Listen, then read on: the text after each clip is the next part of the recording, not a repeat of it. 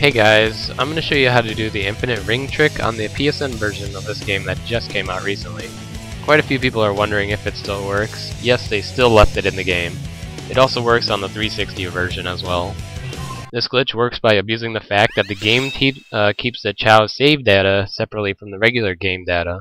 Since the ring count belongs to the regular game data, you have to trick the game into saving the game data without saving the Chao data.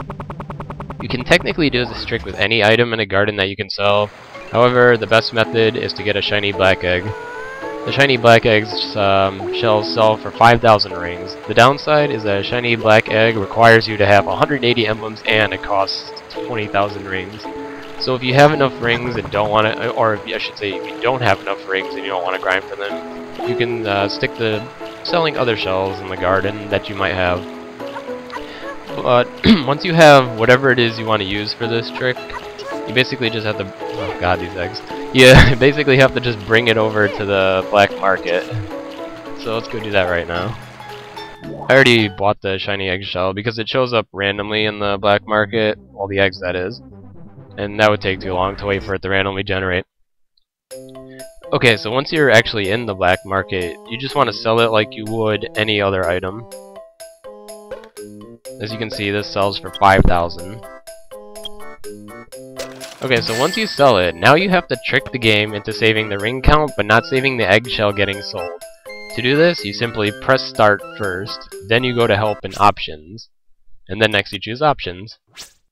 When the next screen comes up, all you have to do is change something. I prefer going to vibration and just toggling it from on to off, back to on, and then confirming. You have to at least change it one way or the other to make it save. And then you just toggle all the way back and it auto-saves. You saw the little save up in the upper right corner? That's saving the game data, not the Chao data. Okay, so that's the important part. It doesn't save the Chao data. All that's left to do now is to quit out of the game. Make very sure you hard quit out of the game and not choose exit from Chao Garden. So for PS3, you would just press the PS button and choose the quit game. And after it goes back to your, well, for 360 it would be the dashboard. So for this, it's just your main PS3 game selection. So you load the game back up, just like you would if you're just starting up the game. While this is loading back up, I'll explain the benefits of this glitch. First of all, there are special character themes you can buy in the black market depending on how many emblems you have. And they are very expensive. The most expensive one is 30k, which is Maria's, I believe. There's also Llama Chow and Amy theme. Having tons of rings also allows you to buy any egg you want and food for the Chao and such. If you aim to have over 100k rings, you'll be in good shape to not have to get any more rings for quite some time, if ever. If you're curious, the second fastest way to get rings without using a glitch is to just do Mission 3 in City Escape, and instead of getting the Lost Chao, go through the level normally, and then when you get to the end, hit the back ring and keep doing it until you have 999 rings, which is the max you can have in one run. Alright, anyway, once it loads back up, go back to Chao Garden, and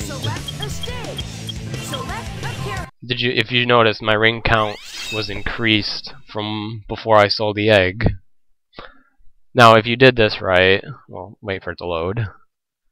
If you did this right, the eggshell will still be in the garden. And there it is in the corner. This is how you trick the game into giving you as many rings as you want. Some people think it's a really cheap method, but like some might even call it cheating, but it's a glitch and it doesn't use like a cheat device or anything like that. And you know, glitches are usually like okay by people's standards. You know, especially because it's just time consuming. It's not like it gets rid of skill or anything. And plus, raising Chao, other than raising it for just to do the races, there's really no other objective in the game to raise Chao for, so it's just a for fun thing, so people just do whatever's fast. Alright, so that's it for this tutorial. Hope this helped a little bit for anybody who was wondering if they still had that glitch.